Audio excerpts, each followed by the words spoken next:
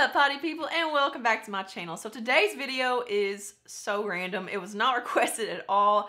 I just kind of wanted to think about my choices and just think about the decisions that I've made that just aren't very good financial decisions. And hopefully this inspires you to do the same. Hopefully this inspires you to think about your makeup purchases as well. But today we're talking about products that we overbuy, and products that I overbuy in particular. I do try to take into consideration that I am a YouTuber. Like, I review things as part of this job. Like, this gig is all about reviewing stuff, right? So I have to have a pretty good vault, but there's so many types of products that I buy way too much of that I never use. Like, I buy most of these things because they're pretty and I use them 1 or 2 times and just push them back in a drawer. So I've broken it down to a few categories. So hopefully this inspires you to not feel so pressured, because it's such a waste. So if you like little random product discussion videos like this, where we just sit down and chat and just hang out and talk about the woes that we have with the beauty industry, then give this video a thumbs up and please subscribe. I would love to have you stick around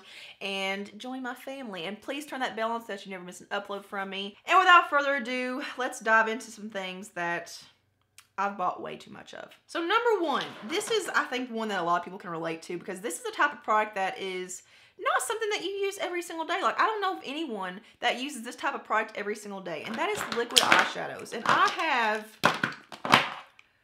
way too many. I think it's one of those things, kind of like cream products, like, you just kind of have to be in the mood for them. Like, it's not something that you are in the mood for every single day. Like, it has to be a certain look that you have in mind. And there's some that I've never actually used. Like, I've swatched them and I've admired them on my hand, but I've never actually used them on my eyes. Like, I had this Supernova liquid shadow from ColourPop, and I've maybe used it once, and whenever I pull it out, there's like no product on here. And it used to be so pretty and like gleamy and shiny, and it still is, but that's like really swatched it, because whenever I pull it out, I don't know if you can hear this, there's nothing in it. These are gonna expire and dry up before I get to use them. So this is my message to you: whenever you're buying liquid eyeshadows, like, buy 1 or 2 at a time and then use them up and then go back for more, because they're a phase type product. The next thing are ColourPop Super Shock Shadows. I'm sure a lot of you guys have been in the boat where you've got on the ColourPop website and you've seen all the pretty like swatches and the sparkly new shades, and it's just like, oh, want all of them? Well, I've been in that situation a lot, okay? And this entire drawer right here is all ColourPop Super Shock Shadows. And I have some put in like my daily drawer, and like in a section to where maybe I'll see them and be reminded that, hey, you need to use that. But I still don't. But the thing is with these things is that they dry up. Like, they're literally gonna dry up before I have time to use it all the way through. And it's really tempting because, you know, a lot of times, like, whenever I go into online shopping, I go into it like kind of like go big or go home, and I'll get like 3 of everything, even if it's not something I'm familiar with. Like, if it's a new product that I've never tried before, I'll still buy multiples of it just because I don't want to go and buy more stuff, because then you have to worry about getting to the free shipping and all that. So yeah, when it comes to cream shadows in general, and especially the Super Shock collection from ColourPop, just buy 1 or 2 at a time. So the next one is a big one for all of us. I feel like a lot of people can relate to this, because again, like, this is something that is legit, like, not even figuratively. Like, this is legitimately like shiny and sparkly and glittery, and that is highlighters. They all look the same. There's literally only so much you can do with highlighters. Like, there can only be so many colors. Like, they have a very specific purpose. It can literally only be 1 or 2 types of formulas. It can be more of a natural formula that gives you more of a sheen and it's not as like blingy, or it could be a super blingy, in your face, frosty, shimmery highlight. It's literally like champagne, gold, rose gold, and some form of bronze. I think I've hit pan in maybe 2. Then it brings me to cream liquid highlighters.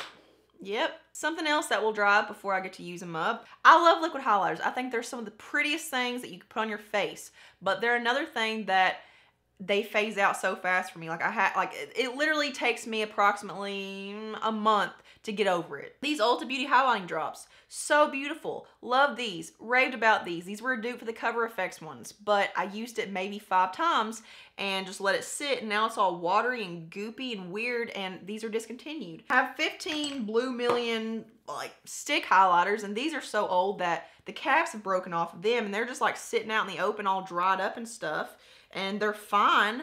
They're beautiful.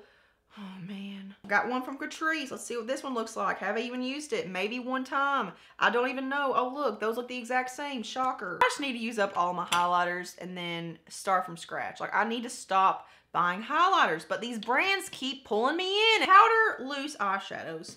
This is another one of those things I look at and I see them and I'm just like, oh my God, I need that in my collection. It's so beautiful. It's shiny. It swatches pretty. Look, oh, I just need it. But whenever I buy them, I don't use them at all. It's the same thing with like loose highlighters for me too. I don't like a loose formula. It's just not convenient for me. I don't like to travel with it. But whenever I see pretty swatches, I get suckered in and buy these things that I know that I'll never use. Concealers. Concealers are almost like the new eyeshadow palette. They're so everywhere. Like I feel like every brand is coming out with concealer and they all pretty much have the exact same claim. So it's like we're trying all these concealers to see which one's the best, or I am anyway, you know, which one's the best of the best out of this like sea of concealers. And you know, I've gotten myself stuck with probably $100 some worth of concealers, if not more. So what I've been trying to do, and it's kind of been interrupted by like concealer based videos or, you know, testing new concealers for future videos, but I've been trying to focus on one concealer and using it every single day to try to use it up. So like these ColourPop concealers, these aren't my favorite, but I'm the type that even if I don't like it, like if I can't return it, I'll keep using it. I'll just use it on days that don't really matter. So like if I just need to throw on some makeup to go to the store or, you know, whatever the case may be. And this isn't a bad formula. I don't prefer it over other ones. But, you know, I'm to the point where I can see it. That could be where it's just old. Yeah, it's looking pretty rough in there. But I started trying to use this every single day so I can empty this thing because I'm tired of looking at it. And then last, I'm not pulling this one out, but we can all relate to this, eyeshadow palettes. I can't do anymore. Eyeshadow palettes are popping out left and right. Anastasia, I think someone counted and they came out with 10 or 12 palettes this year so far. ColourPop, I don't even want to count because I think I'd be so disappointed. Actually, I probably do need to do that. I'd say they're probably up in the double digits as well. But I have so many eyeshadow palettes and I can't enjoy any of them. And luckily eyeshadows, I mean, even though they say they have an expiration date, who really believes that nonsense? And I don't know of one person who's used up every single pan in an eyeshadow palette. Like, I feel like it's almost impossible to do because I feel like all of us, we have our favorites. Like we have our picks in an eyeshadow palette and usually we use 3, 4, 5 consistently, but the rest of the palette goes to waste. So, you know, you can think about, okay, this is actually a good deal for this many shades. Like this is a $25 palette and I have 18 shades in it. That's a pretty good deal, but is it really? Because are you using every single shade? Like, are you actually getting your money's worth? I mean, I'm not gonna sit here and act like all high and mighty, like I'm gonna just stop buying eyeshadow palettes, but I'm really trying to limit it. Like, I'm really trying to be selective in what I buy. You know, can I make a similar look with palettes that I have in my collection, you know, versus buying that new palette? And most of the time the answer is yes, but they get you, man. They get you. So that is it for some products that I personally, and I'm sure you as well, overbuy. Hopefully this inspires you to do better and to be a more smart consumer and less wasteful, because I feel like that's kind of the problem with our beauty industry as a whole right now, especially where YouTube is so big. It's really created wasteful consumers. Like, we buy all this stuff and we know good and well that we'll never use it up. Like, there's only a few things that it's pretty easy to use up if you don't have a lot of them, but I've really tried to narrow my scope and think more critically about, you know, is that something that I'll actually use on a regular basis? And most of the time the answer is no. So I hope you guys enjoyed this video and found it enlightening. And if you did enjoy it, make sure you give it a thumbs up, subscribe to my channel for more content like this, and I'll see you guys in the next one.